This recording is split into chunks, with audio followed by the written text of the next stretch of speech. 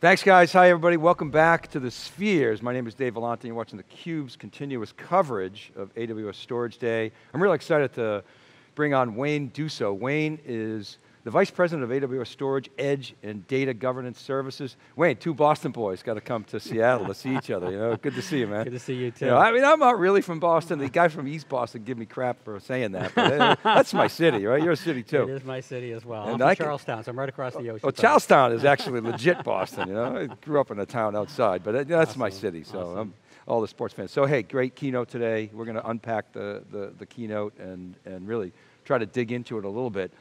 You know, last 18 months has been pretty bizarre. You know, who could have predicted this? We were just talking to Milan about some of the permanent changes, and even now it's like day to day. You're trying to figure out, okay, what's next? Our business, your business, but clearly this has been an interesting time, to say the least, and a tailwind for the cloud. Let's face it. How are customers responding? How are they changing their strategies as a result? Yeah, well, first off, let me say, it's good to see you. It's been years since we've been in chairs across from one another. Yeah, a couple years ago in Boston. A couple years ago in Boston. I'm glad to see you're doing well. Yeah, thanks, you too. Yeah, you look great. Ditto. I don't know what you do. If we get the socks going, we'll be in better shape. We'll be all set. Dave, the last 18 months have been challenging. There's been a lot of change, but it's also been inspiring. What we've seen is our customers engaging the agility of the cloud and appreciating the cost benefits of the cloud.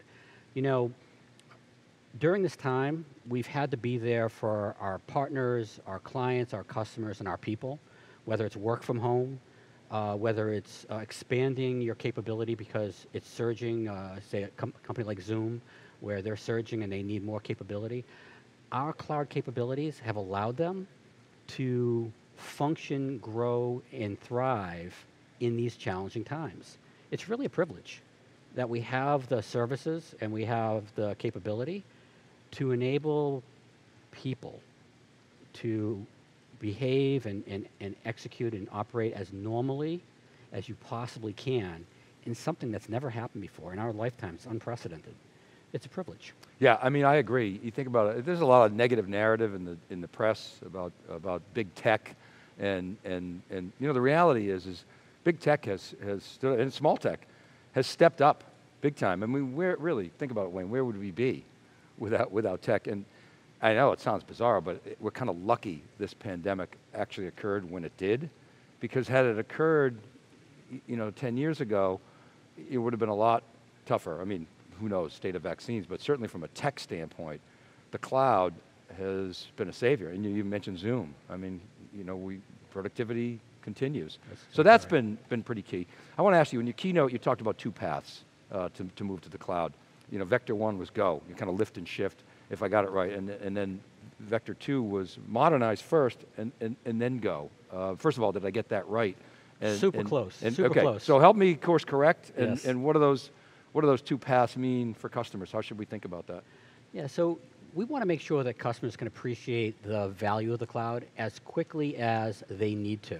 And so there's two paths, and with launches, and we'll talk about them in a minute, like our FSX for NetApp ONTAP, it allows customers to quickly move from like to like. So they can move from on-prem and what they're using in terms of the storage services, the processes they use to administer the data and manage the data, straight onto AWS without any conversion, without any change to their applications, without any change to anything. So storage administrators can be really confident that they can move.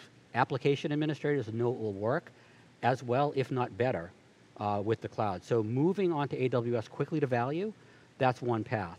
Now, once they move onto AWS, some customers will choose to modernize. So they will modernize by containerizing their applications, or they will modernize by moving to serverless using Lambda, right? So that gives them the opportunity at the pace they want, as quickly or as cautiously as they need, to modernize their application because they're already executing, they're already operating, they're already getting value. Now, within that context, then they can continue that modernization process by integrating with even more capabilities, whether it's ML capabilities or IoT capabilities, depending on their needs.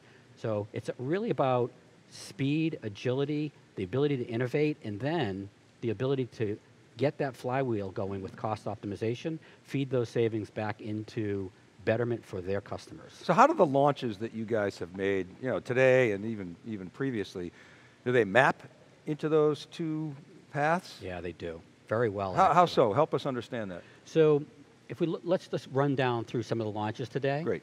And we can map those to those two paths. So we talked about FSX for NetApp ONTAP, or we just like to say FSX for ONTAP because it's so much easier to say. So FSX for ONTAP is a clear case of move. Right. EBS IO2 Block Express for SAN, a clear case of move. It allows customers to quickly move their SAN workloads to AWS. With the launch of EBS Direct API supporting 64 terabyte volumes, now you can snapshot your 64 terabyte volumes on-prem. They'll already be in AWS, and you can restore them to an EBS IO2 Block Express volume, allowing you to quickly move an ERP application or an Oracle application, some enterprise application that requires the speed, and the durability, and the capability of EBS super quickly. So those are good examples of that. In terms of the modernization path, our launch of AWS Transfer Managed Workflows is a good example of that. Managed workflows have been around forever. Yep. And customers rely on those workflows to run their business. But they really want to be able to take advantage of cloud capabilities. They want to be able to, for instance, apply ML to those workflows, because it really kind of makes sense. They're workflows, they're people related. You can apply artificial intelligence to them. Right. This is an example of a service that allows them to modify those workflows, to modernize them, and to build additional value into them. Well, I like that example. I got a couple of follow-up questions, if I may. Sticking on the machine learning and machine intelligence for a minute, that to me is a big one, because when I was talking to Mylene about this, it's not just you sticking storage in a bucket anymore, right? You're invoking other services. Machine intelligence, machine learning, might be database services, whatever it is, streaming services, and it's a service. There it is. It's not a real complicated integration. So that to me is big. I want to ask you about the block side of things. Sure. You built in your day a lot of boxes. I've built a lot of boxes. And you know the SAN space really well. Yeah. And you know a lot of people, probably more than I do, storage admins that say, you're not touching my SAN. That's right. And they just build a brick wall around it. Okay, and now eventually it ages out, and I think that whole cumbersome model, it's understood, but nonetheless, their workloads and their apps are running on that. How do you see that movement from those? And they're the toughest ones to move, the Oracle, the SAP, the really mission critical Microsoft apps, the database apps, hardcore stuff. How do you see that moving into the cloud? Yeah. Give us a sense as to what customers are telling you. Storage administrators have a hard job. Yeah. And in trying to navigate how they move from on-prem to in-cloud is challenging. So we listen to the storage administrators, even when they tell us no.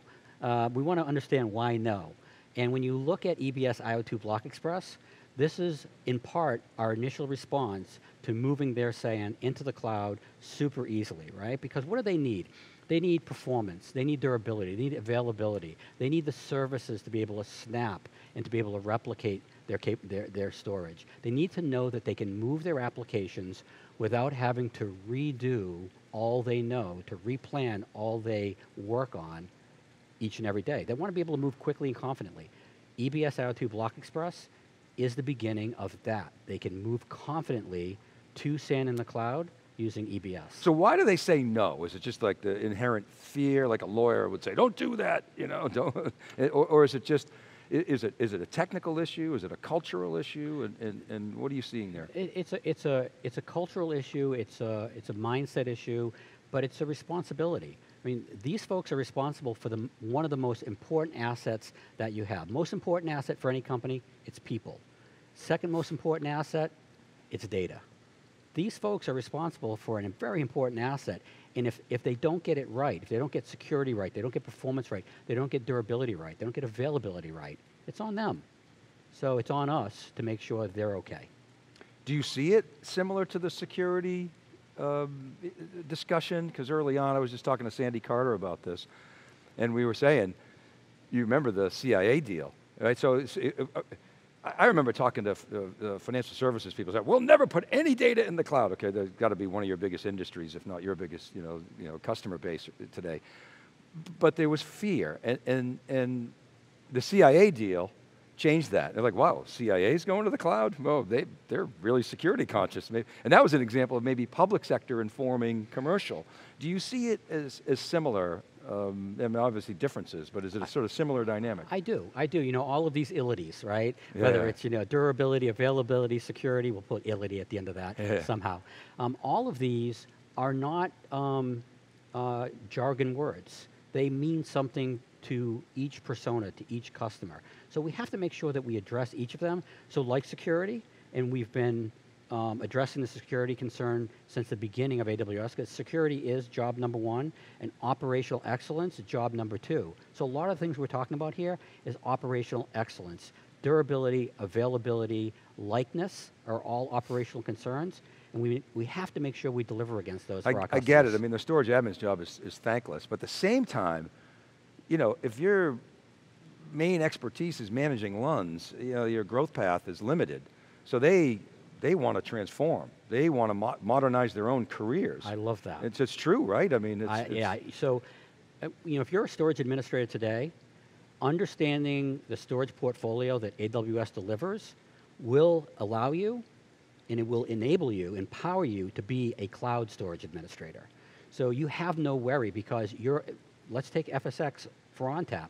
You will take the skills that you've developed and honed over years and directly apply them to the workloads that you will bring to the cloud, using the same CLIs, the same APIs, the same consoles, the same capabilities. Plus, you mentioned, you guys announced, you talked about AWS backup services today, announced some stuff there. I see security, governance, backup, identity access management, and governance. These are all adjacencies. So if you're a cloud storage administrator, you're now going to expand your scope of operations. You're not going to be a security whiz overnight by any means, but you're now part of that rubric, and you're going to participate in that opportunity and learn some things and advance your career. I want to ask you, before we run out of time, you talked about agility and cost optimization, and kind of the yin and the yang of cloud, if you will. But how are these seemingly conflicting forces in sync, in your view? Like many things in life. Yeah, right. Right. We're going to get a little spiritual We might get a little philosophical here. Cloud analysis, we talked about the two paths. And part of the two paths is enabling you to move quickly and be agile in how you move to the cloud. Once you are on the cloud, we have the ability, through all of the service integrations that we have, and your ability to see exactly what's happening at every moment, to then cost optimize, to modernize, to cost optimize, to improve on the applications and workloads and data sets that you've brought. So this becomes a flywheel. Cost optimization allows you to reinvest allows you to be more agile, more innovative, which again returns a value to your business and value to your customers. It's a flywheel effect. Yeah, it's kind of that gain sharing. It is. Right, and it's harder to do that in an on-prem world, which everything is kind of, okay, it's working. Now, boom, make it static. Oh, I want to bring in this capability or this, AI, and then there's an integration challenge going on. Not that there's differences in APIs, but that to me is the opportunity to build on top of it. I again, talking to my land, I remember Andy Jassy saying, hey, we purposefully have created our services at a really atomic level so that we can get down to the primitives and change as the market changes. To me, that's an opportunity for builders to create abstraction layers on top of that. Amazon has kind of resisted that over the years, but almost on purpose. There's some of that now going on, specialization and maybe certain industry solutions. But in general, your philosophy is to maintain that agility at the really granular level. It is, we go back a long way. And as you said, I've built a lot of boxes, and I'm proud of a lot of the boxes I've built. But a box is still a box, right? You have constraints. And when you innovate and build on the cloud, when you move to the cloud, you do not have those constraints. right? You have the agility. You can stand up a file system in 3 seconds. You can grow it and shrink it whenever you want, and you can delete it, get rid of it whenever you want, back it up, and then delete it. You don't have to worry about your infrastructure. You don't have to worry about, is it going to be there in 3 months? It will be there in 3 seconds. So the agility of each of these services, the unique elements of all of these services allow you to capitalize on their value, use what you need, and stop using it when you don't. And you don't have the same capabilities when you use more traditional products. So when you're designing a box, how is your mindset different than when you're designing a service? Well, you have physical constraints. You have to worry about the physical resources on that device for the life of that device, which is years. Think about what changes in 3 or 5 years. Think about the last 2 years alone and what's changed. Can you imagine being constrained by only having boxes available to you during this last 2 years versus having the cloud and being able to expand or contract based on your business needs? That would be really tough, right? And it has been tough, and that's why we've seen customers from every industry accelerate their use of the cloud during these last 2 years. So I get that. So what's your mindset when you're building storage services and data services? So each of the services that we have in object, block, file, movement services, data services, each of them provides very specific customer value, and each are deeply integrated with the rest of AWS, so that when you need object services, you start using them, the integrations come along with you. If you're using traditional block, we talked about EBS IO2 Block Express. When you're using file, just the example alone today with ONTAP, you get to use what you need when you need it in the way that you're used to using it without any concern. So so your mindset is, how do I exploit all these other services? You're like the chef, and these are ingredients that you can tap and give a path to your customers to exploit over time. Traditionally, for instance, if you were to have a filer, you would run multiple applications on that filer. You're worried about, because you should as a storage administrator, will each of those applications have the right amount of resources to run at peak? When you're on the cloud, each of those applications will just spin up in seconds their own file system. And those file systems can grow and shrink at however they need to do so, and you don't have to worry about one application interfering with the other application. It's not your concern anymore. And it's not really that fun to do anyway. It's kind of the hard work that nobody really, really wants to reward you for. So you can take your time and apply it to more business value for your business. That's great, thank you for that. Okay, I'll give you the last word. Give us the bumper sticker on AWS Storage Day. It's an exciting day, the third AWS Storage Day. You guys keep getting bigger, raising the bar. And we're happy to keep doing it with you. Well, awesome. So thank you for flying out from Boston to see me. Pleasure. As they say. So, this is a great opportunity for us to talk to customers, to thank them. It's a privilege to build what we build for customers. Our customers are leaders in their organizations and their businesses for their customers. And what we want to do is help them continue to be leaders and help them to continue to build and deliver. We're here for them. Wayne, it's great to see you again. Thanks so much. Thanks, and Dave. maybe see you back at home. All right, go Sox. All right, yeah, go Sox. All right, thank you for watching, everybody. We're back to Jenna Canal and Darko, and the studios is Dave Vellante. You're watching theCUBE.